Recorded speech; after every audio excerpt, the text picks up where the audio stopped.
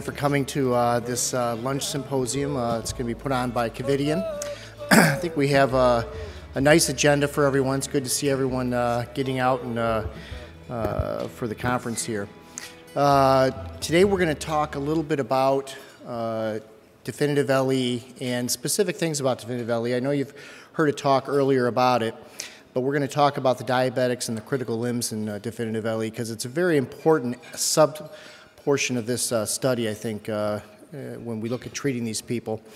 and then we're going to have a little discussion about crossing complex lesions and total occlusions. We've already seen some at this conference on the live cases, and but we're going to have a little discussion on techniques and how to some of the devices that we have to cross those things. So without further ado, I'm going to get started on the let's see here. On the critical limb ischemic data for diabetics and definitive LE. And if you look at the diabetic population worldwide, it is on the rise, and you can see what we've done as the U.S. has westernized the other countries out there. If you look at the amount of diabetes that's there, it's incredible, the rise of it. In terms of China, I have never been there, but I've heard some of my friends say that there's a McDonald's on every corner now. And this is why we have this problem to date worldwide, really, not just isolated to the U.S. So what's the impact of diabetes? Well, as we talked about, it's predicted to double by 2030. Type 2 diabetes, which is really related to obesity, accounts for about 90% of these cases. Over half, greater than 60% of these non-traumatic amputations occur in diabetics. It's a leading cause of other comorbidities, blindness, renal failure, and certainly cardiovascular deaths are the leading cause of deaths, way beyond cancers in this country and even in the world. And more importantly, as we have this discussion about healthcare costs, if you look at it, $465 billion spent worldwide on diabetic health-related issues. It's really an epidemic and really working at causing a crisis worldwide. So what is CLI? It's advanced PAD resulting in breakdown of skin, essentially. And we classify these in either Fontaine or Rutherford. More commonly, it's Rutherford class 4, 5, and 6. 4 being rest pain, 6 being deep tissue wounds, 5 being more superficial wounds. And within 1 year, amputation rates are very significant, 30% major amputations. And more importantly, mortality rates are extremely high in this group because, again, if you look at the comorbidities that's out there, these people are very, very ill patients. And that 30% amputation rate, I think, is probably varies in a lot of places, depending upon how you treat these. A lot of these patients will have upwards of even 50 and 60% amputation rates.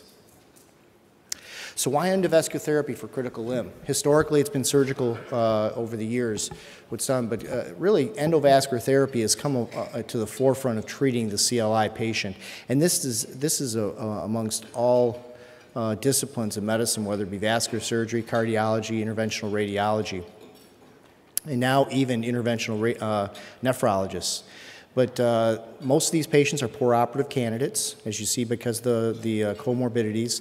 There is poor conduits in many of these cases, wound complications, 15 to 25% for surgical wounds, very lengthy, prolonged hospital stays in these patients, and certainly higher mortality rates in these patients. So directional atherectomy is one of the first ones that really came out for treating below-the-knee disease, and here's the TurboHawk and SilverHawk use for this. And the nice thing about it is it's directional. You can get to the actual lesions, especially in many of these eccentric lesions. So this is definitive LE, and this is really a landmark study that came out. It's a large trial that we've talked about already, over 800 patients. And just the overview, I know you've heard about it, so I'm not going to belabor it. But if you look at, there's pre-specified diabetics and non-diabetic patency analysis as well as critical limb patients. And this is important. It's not retrospectively looking backwards at a study. It's prospectively looking forward to it, which adds a lot more power and credence to the data that you're going to see. So the eligibility criteria, you had to be Rutherford class 1 through 6. As you can see, the greater than 50% stenosis, and then the exclusions were severe calcium in stent and aneurysmals. Now, this was the study design. If you look at the 800 patients out there, 201 of them were placed in the critical limb, Rutherford class 4 through 6. So this is the group that we're going to be really concentrating on here today. And we looked at freedom from major unplanned amputations at 12 months, because that's the endpoint that we're really looking at. Baseline demographics, and again, not surprising if you look at the claudicants versus the critical limbs. Critical limbs usually are more frequently diabetics, as you can see, more frequently have other comorbidities such as renal insufficiency, and the claudicants usually are more commonly smokers. So SFA disease in the claudicants more likely, critical limb is usually below the knee. If you look at core lab reported, and this is the aspect of this study that really has to be repeated. This is not randomized, but this is core lab adjudicated, both by angiography as well as by ultrasound. So this is good core lab data that we're looking at to follow up on. So if you look at the critical limb ischemia patients, the mean length were fairly lengthy lesions at 7.2, and occlusions were more frequently in the critical limb ischemia, so total occlusions. And again, if you look at the demographics of the lesion areas itself, more frequently critical limbs are going to be below the knee. Claudicants are usually going to be more frequently above the knee, and that bears out in this baseline characteristics.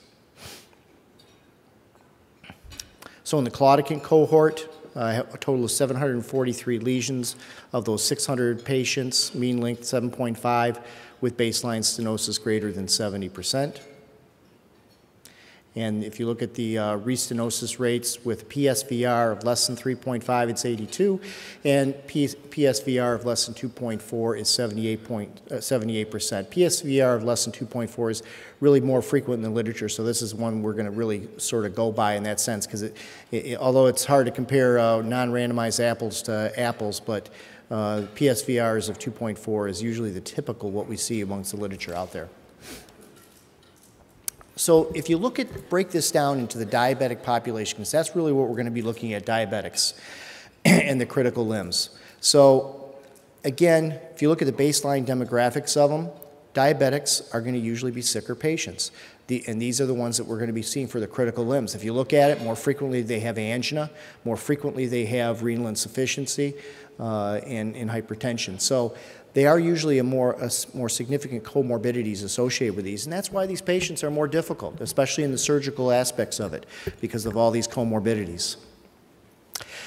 If you look at the primary patency rates between diabetics and non-diabetics, now, you know, when we first started doing this study, we always, my impression, I think many people's impression is diabetics have higher restenosis rates. We know that from the surgical and coronary interventional programs, where if you had 3-vessel disease and you were diabetic, patients probably did better with surgical over stenting in that degree versus the non-diabetics. So diabetics typically, at least in the coronary world, restenose more frequently, and that's where you would switch over the envelope maybe to surgery over endovascular.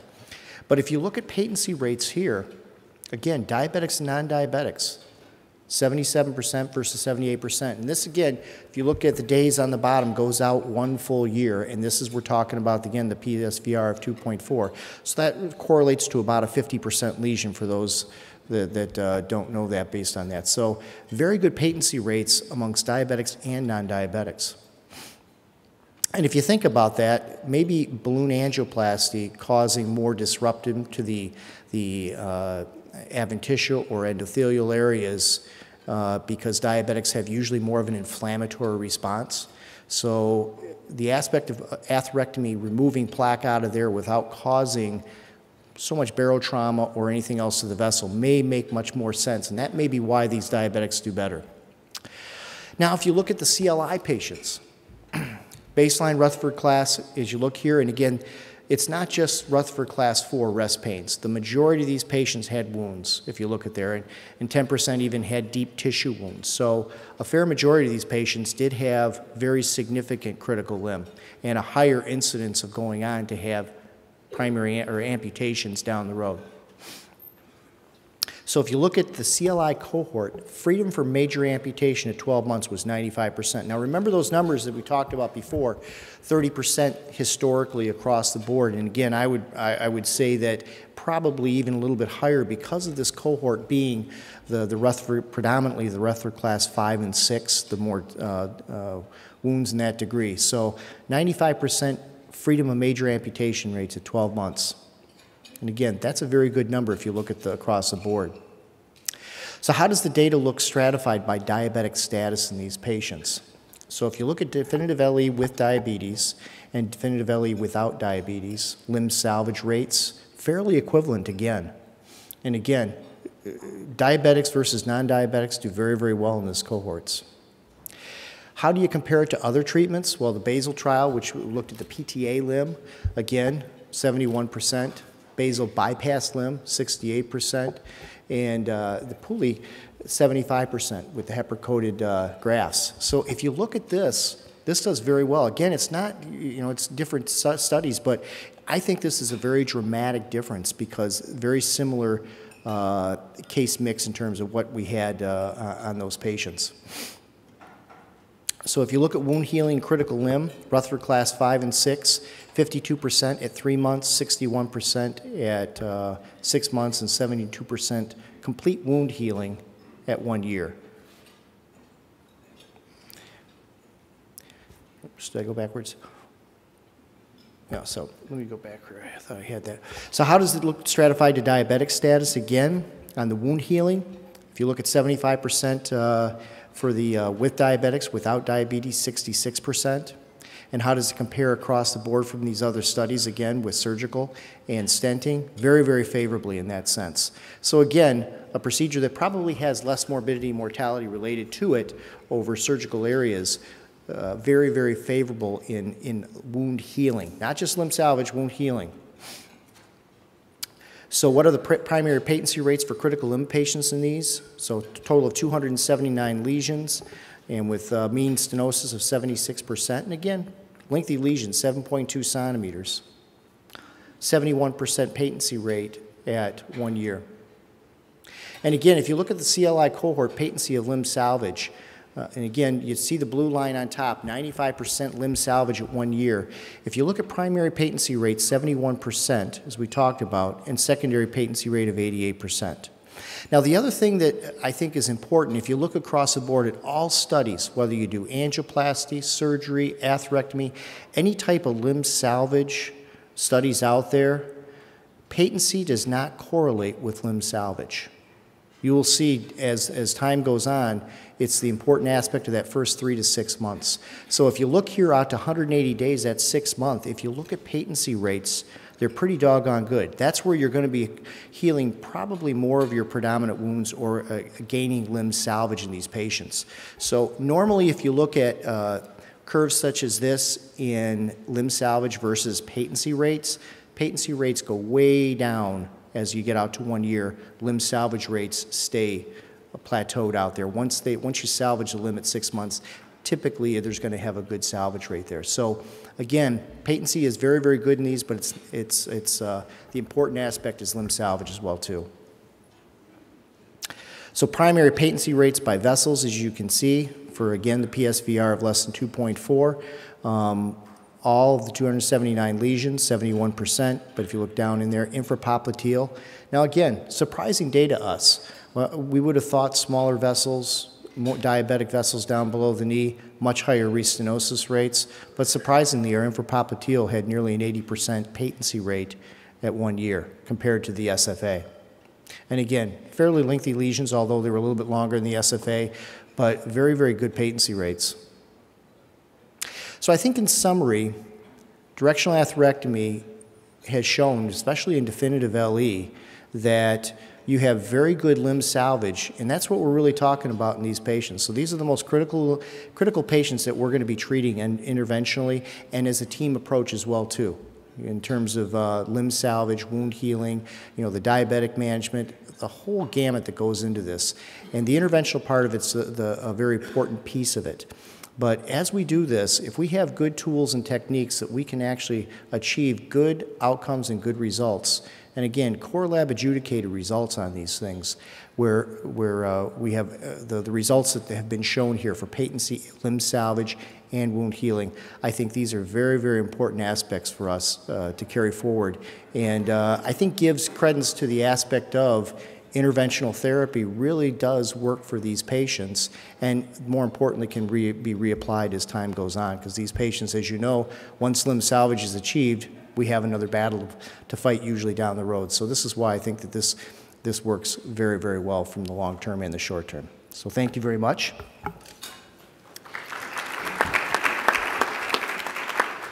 So we're going to move on to talk about difficult crossing lesions. Like I said, we've already seen one. Dr. John Wiscott's going to be up next to talk about this. He's the medical director of the cardiac cath lab at the University of Mississippi and has some great techniques and topics on crossing total occlusions.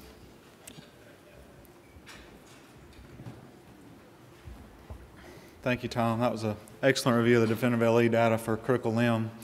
I'm from Mississippi, and everything we do down there revolves around food, so I'm very comfortable talking to you while you eat. Pretty much every conference I give, somebody's eating. So we're going to talk a little bit about critical limb and what my passion is and what makes up the majority of my practice is the treatment of critical limb. And that was a great segue looking at the definitive LE data. In the last year, with my practice, what we've had is the definitive LE data, which were presented at Viva last fall, which basically proved what the way I've been practicing for 4 or 5 years, which is directional atherectomy as first line for critical limb. And what we've seen in our practice, could I get my slides up, please? Thank you. What I've seen in my practice is definitely the same success rate that was seen in the critical limb arm of definitive LE. So what we're going to do today is just talk a little bit about the fact that EndoVascular should definitely be first-line management of critical limb ischemia. We talk about 2 catheters that we've been able to acquire in the last year from Covidien, which is the Viance and the Antir catheters, which have really revolutionized the way we treat chronic total occlusions in my lab, and especially utilizing alternative access. And I know that's been talked about some at this meeting, that pedal access and other alternative access sites should become pretty much standard for any endovascular therapist who's going to treat CLI, and I would definitely echo that. We're going to look at some of the comparison of these catheters with some of the other catheters that are available on the market. Look at the PFAS study. I'm going to show you some case examples of how we've been able to use these catheters, especially from alternative access sites, that has really improved our success rate with healing wounds. This has already been reiterated. I'm not going to repeat it, but what I just want to say is that if you're doing critical limb, you're going to be treating CTOs, period. And if you're treating CTOs, you really need to put alternative access in your toolbox. And the catheters I'm going to show you today will allow you to use these same catheters through alternative access sites. And I think that's really important for treating critical limb. We know about the treatment challenges of treating CTOs, how difficult they are to cross, especially below the knee. And I'm not going to reiterate that. That's been emphasized in this meeting already. We know that most chronic total occlusions are more than 3 months old. There's a lot of different makeup of the plaque morphology that's in these vessels. There's some thrombus, there's a lot of calcium, there's fibrotic plaque, and this can make it very difficult to cross, especially in heavily calcified lesions. So my strategy for crossing a CTO is, first of all, you want to take a full set of angios. Always take a full set of angios all the way to the toes before you ever start. Look for delayed filling of these vessels. Remember, a lot of these vessels, especially the tibials, will fill retrograde from collaterals, and so the occlusion may not be quite as long as you think it is on first impression, because the vessel actually fills retrograde from a perforator collateral off the perineal or some other collateral. I really like to selectively engage a collateral and fill it really well, or pacify it really well, and see if I see any native vessels filling distally, especially at the foot, because the pedal arch can really hibernate. And if you can get a vessel that's a collateral and inject directly into that vessel, a lot of times you will see digital vessels in the toes or a pedal arch that you didn't otherwise see just injecting from the knee or even from the groin. You want to define the inflow, the outflow of the CTO and go ahead and plan your access. and identify your distal target. Of course, I believe in the angiosome concept. Wherever the wound is, you need to try to open up the tibial that supplies that angiosome. But if that's not possible, you're going to shoot for the easiest target you have in a CTO. You want to commit, before you try to cross the CTO, you want to go ahead and put your supportive sheath in, either crossover, antegrade, whatever it is you're going to use. Go ahead and commit to that. Don't try to cross with just a support catheter and a wire without putting your supportive sheath in to start with. I'm a big believer in taking a picture with a support catheter right on the cap. I'm going to show you an example of that in just a minute. But I think if you're going to see microchannels, especially in the proximal cap, the best way to do that is to take a selective picture in multiple views right on top of the cap. That'll also help you delineate where the collaterals come off, and so you can keep your wires or catheters out of the collaterals. Go ahead and choose a crossing strategy. I'm going to kind of show you what I use as far as deciding if I'm going to go with a wire technique or a crossing catheter right off the bat. I believe in definitive LE. I practice it every day. And I think we try to leave the vessel native as well as we can. We very rarely put stents in my lab. But I think if you're going to cross along CTO and use directional atherectomy as your mainstay of treatment and try to get a standalone result with atherectomy, you need to cause as little trauma to that vessel while you're crossing it as possible. And so that's why I like wire techniques and crossing catheter techniques and reentry techniques, if needed, that are going to be very atraumatic to the vessel.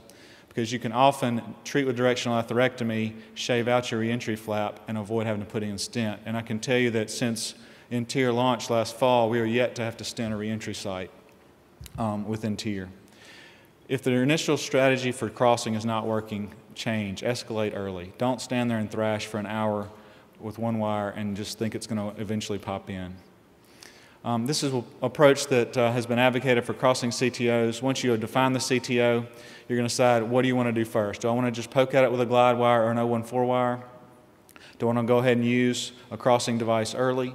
Do I want to commit to a wire technique, a looped wire technique that's going to get me subintimal and get down to the distal cap, and then use a reentry catheter such as Outback Pioneer or NTEER? You know, there's different strategies you can use. And what I do is I like to take a picture at the proximal cap and make my decision then. How long is the CTO? How much calcium is present? Is the cap favorable? There's a lot of collaterals. What about the distal cap? Where am I trying to re-enter? Do I have a good target for re-entry? All those you take into consideration before you plan your initial strategy. So this is an example of a fairly complex cap. You can see that the cap you would think might be here, and especially if you put just a straight glide wire down that catheter, because of the tortuosity of the vessel, the wire is going to want to go down this shelf right here. In reality, once you take a rotated view, you can see that this little spot right here is where you really want to re-enter. So I like to deliberately choose where you engage the cap. In this particular case, we used a Viance in that cap right there and crossed this occlusion in about 30 seconds in the lumen. And you can see this is a standalone atherectomy result. So this is pretty typical for cases in our lab, and just I think is a good example of how if you will cross the occlusion as atraumatically as possible, you can get really stent-like results with directional atherectomy without having to put a stent in. So I'm going to introduce you to the Viance and NTEER catheters. The Viance is the crossing catheter. It is an 037 distal tip. So the nice thing about that is you can introduce it through any catheter with an 038 lumen. So a Trailblazer or a quick cross support catheter will allow you to introduce that. So that's really nice for alternative access strategies. I'm going to show you that in just a minute. It works by a spin, manual spin. It has this modified torquer that you use just to spin the catheter. And it has a wire lumen that's 014, which is really nice because it allows you to use different stiffness of wires depending on how aggressive you want to be. I typically start with a medium wire, like a Miracle 4 or 6, but you can start with a more flexible wire, like a workhorse wire, and even progress up to something like a Confianza or Confianza Pro to really give a lot of stiffness to the tip of the catheter. And it also provides some steerability to the catheter at the end. I guess the video is not going to play. I'll try one more time.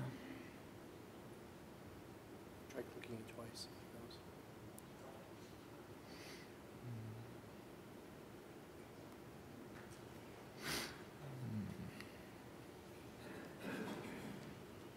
There we go. So this is the catheter engaging the cap, and you spin the handle, and this catheter is good at finding microchannels. So little soft spots in that proximal cap that will allow the catheter to cross the proximal cap, which is the most difficult part of a CTO usually. And it just weaves its way through the microchannels. I like to spin the catheter back and forth, so counterclockwise and clockwise, alternating about every 4 or 5 seconds.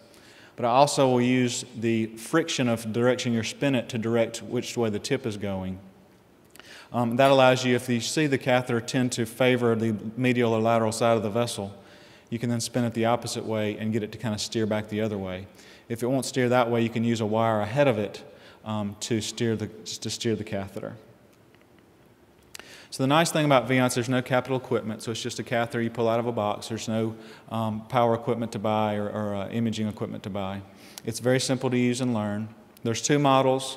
I tend to use the flexible model below the knee and the standard model in the SFA popliteal and common femoral. It is, like I said, very low profile with an 037 lumen, so that you can introduce it through any catheter with an 038 lumen. It's very safe, very atraumatic. If you perforate the vessel with this catheter, it's basically the same size hole as you would with a 035 glide wire. So very unlikely to cause a wire type perforation that's going to be a problem for the patient, and you can't seal up with a prolonged balloon inflation. It does not expand the subintimal space, and I think this is really important, especially if you're going to use anterior for reentry. Should you get to the distal cap and be subintimal, it's very important not to expand that subintimal space and get way away from the lumen, especially at the distal cap. And that will oftentimes happen when you use either larger crossing catheters or looped wire techniques. Allows you to use any 014 wire to vary the stiffness of the catheter. It's adequate working length, so you can use crossover technique and still use it all the way to the ankle because it's 150 working length in the flexible. And it's very versatile, and I'm going to demonstrate that to you with some cases here in a minute. But we've been able to introduce this catheter through just about any access you can imagine, and it's worked really well for us. And of course, we're all aware of cost effectiveness of medicine right now, and as far as crossing catheters go, it's on the low end of the cost. And again, no capital equipment to purchase. So just to compare with some other crossing catheters that are on the market, like I said, the thing I think that sets Viance apart is the no capital equipment. It's very low crossing profile, and it's just really simple to use. And what I'm going to show you today is it's just extremely versatile in how you can introduce it into a CTO. Like I said, when you're first learning to use Viance, it's all about the spin. It's not about push. So you're trying to find these microchannels. You're using orthogonal displacement of friction by spinning the catheter. And so if you're at the proximal cap, it's not uncommon to just sit there and spin for a couple minutes before it actually penetrates through the proximal cap. Then once it goes, it usually goes very quickly through the softer part of the occlusion. And I'll show you that in just a minute. I think I've said most of this already, but the nice thing about it is it's available. You can use it above and below the knee. And so the larger, bulkier devices, I think, are not very well suitable for tibial crossing and tibial reentry.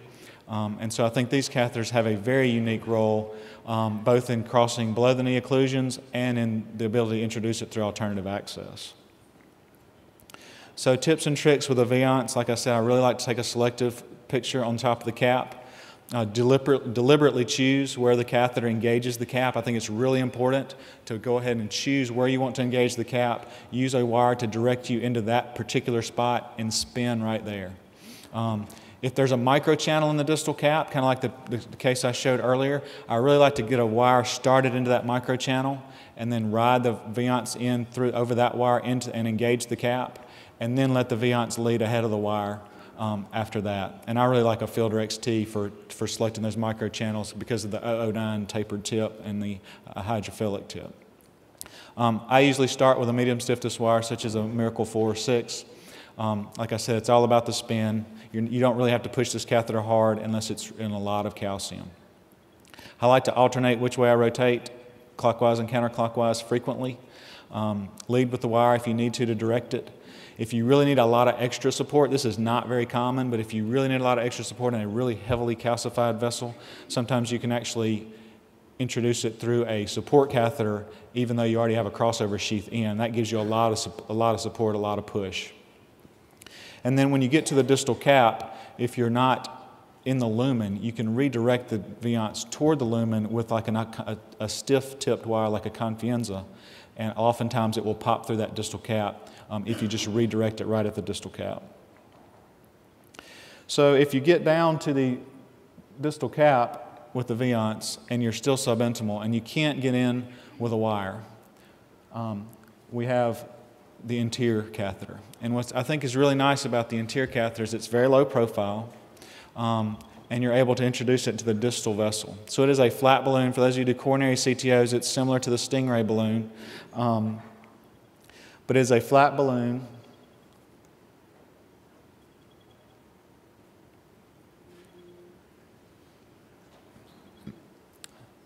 with 2 wire lumens, and it inflates in the subintimal space, and then you're able to direct the reentry wire 180 degrees apart. So you rotate your camera to where you can see the balloon beside the vessel, as far away from the lumen as you can, and then you see which direction you want the wire to be directed. And you insert the wire, direct it that way, and then you make a stabbing motion with the wire. And I'm going to show you some examples of this in a minute. And that will re-enter into the true lumen. And then you remove the balloon, advance either an 014 balloon or an 014 crossing catheter into the distal vessel, and now you have wire control of the vessel. A very elegant way to re-enter a distal vessel when you're subintimal. So again, very low profile, no capital equipment. It's available in 2 sizes. I tend to use the 375 balloon in the common femoral, the SFA and the popliteal, and the 275 balloon below the knee. Sometimes in a larger TP trunk, you might use the larger balloon. Again, very versatile. You can introduce it through alternative access. The package insert does say 5 French catheter, but it will go through a 4 French. So if you need to get this balloon through a tibial, you do not have to put a 5 French sheath in. Very safe, very atraumatic, does not expand the subintimal space. Like I said, a very elegant way to re-enter a distal vessel without causing a lot of trauma to a vessel that you're trying to leave as native as possible. The catheter is available with 3 different wire strengths, a flexible, a standard, and a stiff. I tend to use the standard in just about every case. The stiff wire is very difficult to torque, but it can be used if you need it to penetrate through some heavy calcium. But I tend to use the standard wire in just about every case. And again, for reentry, compared to Outback and Pioneer, very competitively priced. And again, much more versatile, much more usable below the knee, and I think much less traumatic for the vessel without having to advance a very bulky catheter all the way through the subintimal space just to re-enter into the distal lumen. So again, compared with other catheters, I think we've said this already, except for the working length. I will make this point that it's nice to have a 150 centimeter working length for a reentry catheter. And so that gives you options for re-entering tibials, even just with crossover techniques, so you don't have to necessarily have antegrade access to treat long tibial occlusions. So tips and tricks with the anterior. It's very important, I think, to not overexpand the subintimal space of the distal cap. It's really not going to be as useful if you have really expanded with like a looped glide wire or a large crossing catheter that really expands the subintimal space. I like to deliberately choose exactly where I'm going to re-enter, try to avoid calcium, avoid plaque, and of course avoid side branches. You may have to predilate the subintimal tract with like a 2.0 balloon, long 2.0 balloon to deliver this balloon, because it does have that flat profile and it will catch a little bit. So sometimes you're going to predilate just to deliver the balloon, but that's often not necessary. You want to inflate the balloon before you remove your initial wire. So you've got, say, a confianza down in the distal vessel, and that's subintimal, and you're going to deliver this balloon over that wire. Go ahead and inflate the balloon before you pull out that confianza, and that'll help anchor it in place. And then when you advance the reentry wire in, the balloon won't move. Rotate the camera. You're used to using Outback and Pioneer where you're rotating the camera, and I just rotate the cameras where the balloon looks the furthest away from the lumen it can be, and then direct the wire the opposite direction. I use the standard entry wire in every case unless it just won't go, and then I'll switch to a stiff. You're going to gently probe that port to decide which way you want to exit. Once you see that the wire is going the direction you want, you're going to make a short stabbing motion like you're getting arterial access. It's really almost like using a needle to enter the distal lumen. Redirect the wire as you need to. You try to spin it away from the lumen, away from the opposite wall of the vessel when you're advancing the wire down. It is a very stiff wire, so you want to be really careful not to cause any trauma to the distal vessel once you've re-entered into the lumen. And make sure you get enough wire down so when you're backing that balloon off, you don't lose wire position and then you get to start over.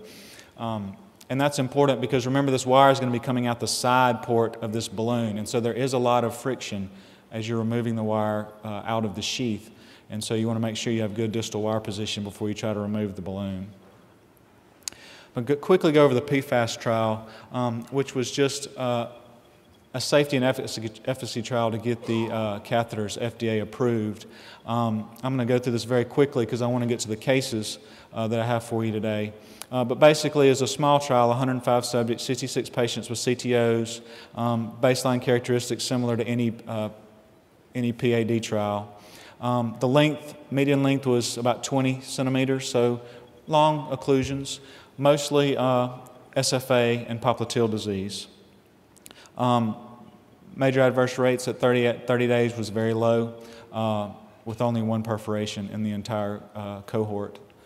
And basically the summary was it was safe and effective for crossing CTOs with about an 85% efficacy rate using Viance and Intier for fairly long occlusions. And I will say that in my personal experience, it's much higher than this, but this was a fairly new catheter at the time this trial was done, and this was really the first trial that was done just to get the catheter FDA approved. So I'm going to go ahead and show you some examples of how we've been using this catheter in our lab for treating CLI patients. This was a patient with a very long SFA occlusion that actually did have a wound, and you can see that basically just a nub off the common femoral of the SFA. He's got a nice profunda, and then it reconstitutes down in the distal vessel at Hunter's Canal, which is very typical, obviously. So about a 250 millimeter occlusion. So we chose to engage the cat with a Viance, and you can see we were able to cross in the very middle of the cap, and I was very pleased with that. And this is just how the catheter goes down the vessel. So I'm just spinning the catheter back and forth, and you can see it goes fairly quickly once you cross the proximal cap. And like I said, I'm just spinning it back and forth, and sometimes changing direction. Just if I think there's no real calcium here to tell you where the lumen is, but it's just kind of a feel thing. And you cross enough SFA occlusions, you kind of know where you need to go. And then I take a picture when I get close to where I think that the vessel is going to reconstitute, and just see how I'm lining up with where I'm going. This is typical with any way you're going to cross the CTO, but I think it's really important with Viance. And you can see it just goes right on down, and the wire goes down. And so we crossed, that was about 250 millimeter occlusion that we crossed in probably 90 seconds to 2 minutes with a Viance catheter, and really made it look easy. After directional atherectomy, this was the result. So nice stent-like result in a long occlusion with just directional atherectomy as a standalone result. This is a patient who had a flush occlusion off the SFA, off the common femoral, and these can be very difficult, as you know. You really don't have any idea where the SFA starts. And so in this situation, we chose popliteal access. So this is an ejection through the popliteal artery. So we, in these situations, just put a support catheter directly through the skin into the artery. We did not put sheaths in. So this is just an 035 Trailblazer inserted through the popliteal, and then the Viance is coming through the Trailblazer. And then you can see once we got to the common femoral, the Viance popped right into the common femoral, the wire went up, and then after atherectomy, you can see we got a really great result. So nice treatment of a very long occlusion that was occluded osteally off the common femoral. It can be very difficult to treat. This is a case where we use Viance and Intier, so fairly long SFA occlusion, about 150 millimeters.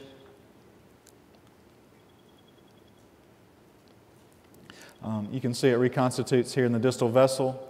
And once we got the Viance down, we were just subintimal, and I was just unable to get back into the true lumen with a wire. And so we put the anterior balloon down, and you'll see I just popped the wire right through into the true lumen and down. And after, this is standalone atherectomy result of an occlusion. What I want to show you here is this is the reentry site. So like I said, since we've been using anterior, I've yet to have to stent a reentry site. So we just reenter with the anterior, use a turbo hawk to shave away from the wall and shave out the flap where you reenter, and oftentimes don't even have to do a balloon inflation, and you get these type results. So really a very nice atraumatic way to enter the distal vessel that allows you to do directional atherectomy with stent-like results without much trauma to the vessel. This is a lady that was a long-time dialysis patient, horrible infrapopliteal disease, non-healing wound for several months. And you can see this is her popliteal, and she really has no native vessels below the knee. If you see there's a little lake of dye right there, and we thought that might represent the anterior tibial. And I was able to get a filter started in that, and then brought the Viance down from above. You can see there's no tibial all the way to the dorsalis pedis. It really reconstitutes right at the ankle. So very difficult to treat, basically an osteoccluded anterior tibial that's about a 300 millimeter occlusion. So we tried to get Viance down antegrade and just couldn't do that. And there was just too much calcium, and I couldn't stay in the lumen. And so what we elected to do, well, we're missing a slide.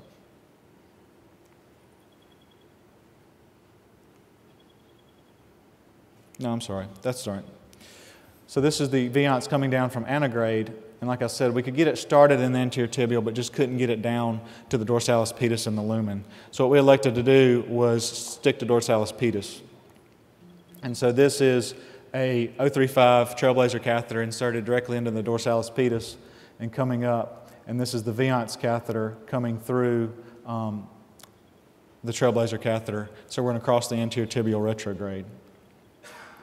So that's the Viance coming up the anterior tibial at various stages up, and we were able to connect the dots with the wire from the antegrade access, and believe it or not, actually it was able to get an 035 glide wire to cross into the Trailblazer that was coming from above, so we didn't have to use a snare in this case, and just externalized the wire. We had body floss at that point, pulled out our access, and used Turbo Hawk to treat the anterior tibial.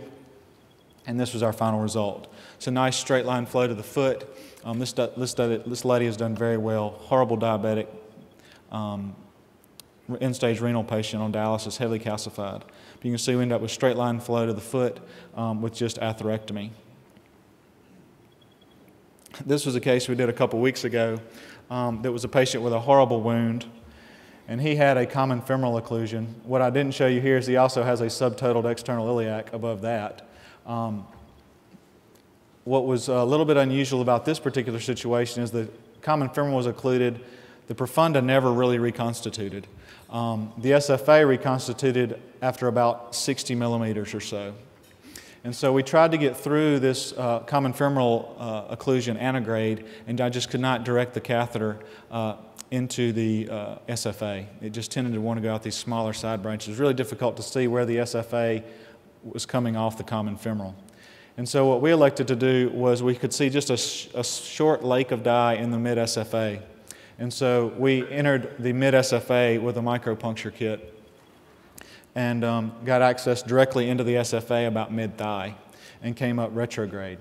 And then just inserted a Trailblazer catheter directly through the skin bareback up to the distal cap. So here's an injection through the Trailblazer into the distal cap. And at that point, we just inserted a Viance through the Trailblazer.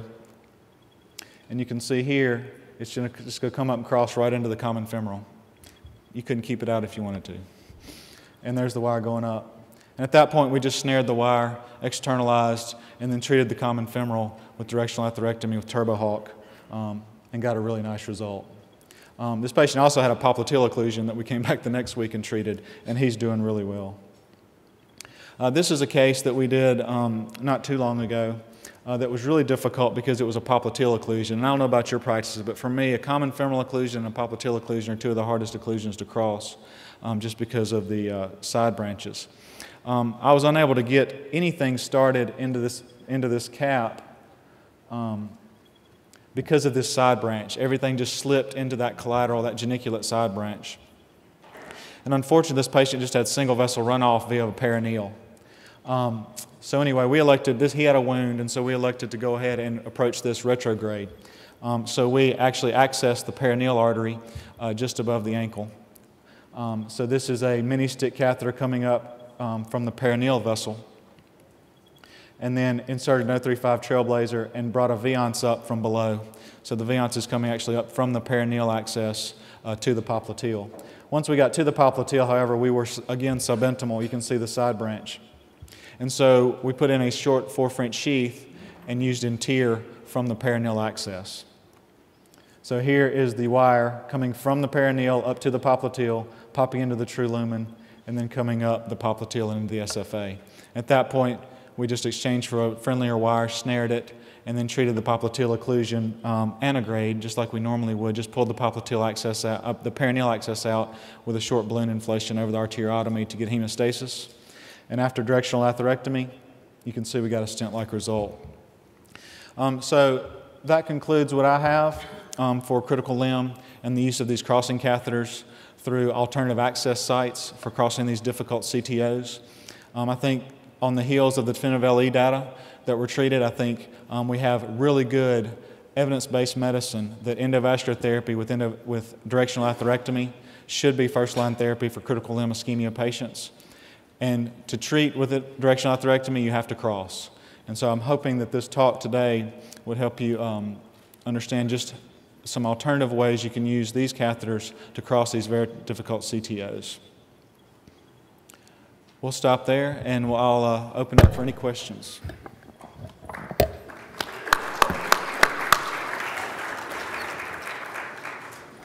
Any questions? While you're thinking of yours, I just have a comment and a question also as well too.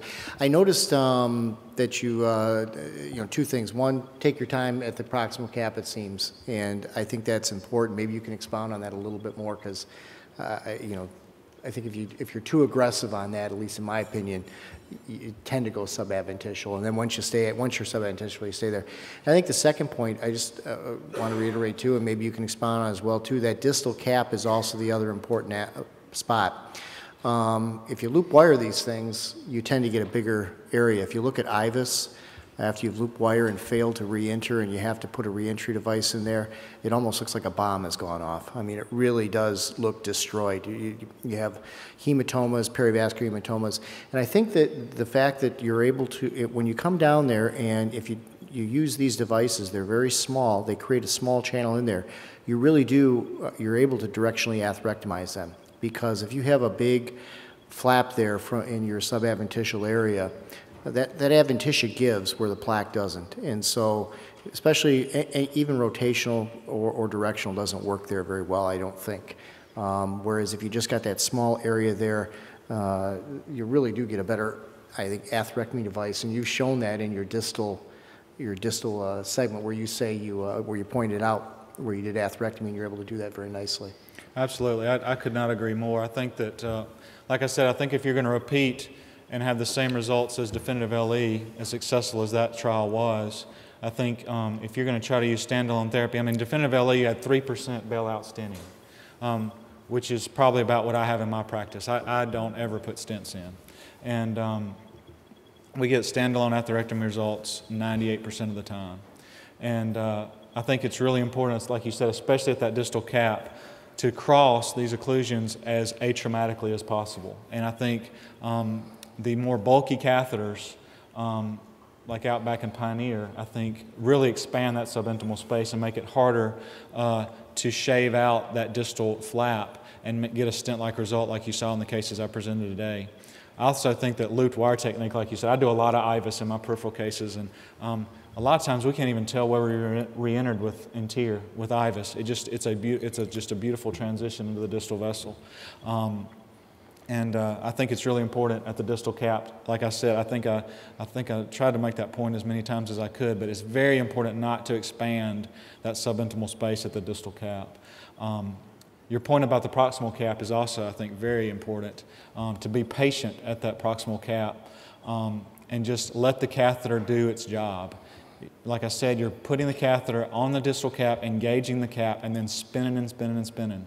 And you're just using, like I said, orthogonal displacement of friction to try to engage the cap and find that microchannel, that soft spot in that plaque that's going to allow that catheter to penetrate. And if you lean on that catheter too hard and push it, I think you're using it just like you would a stiff, straight glide wire, which is much more likely to get you, like you said, out of the vessel.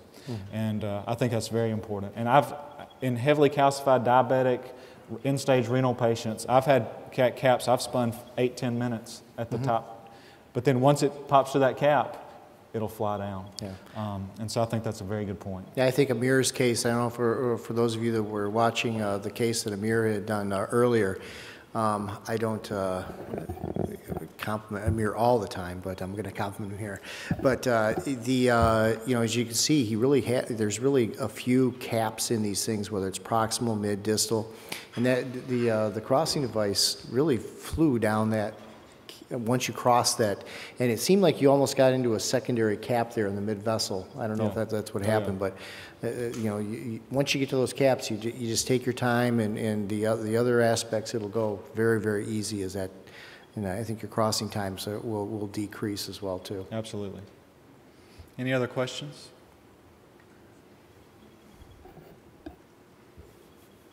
Well, none. I guess we will wrap this up then. Thank you all for coming, and thank you everyone for staying as well too.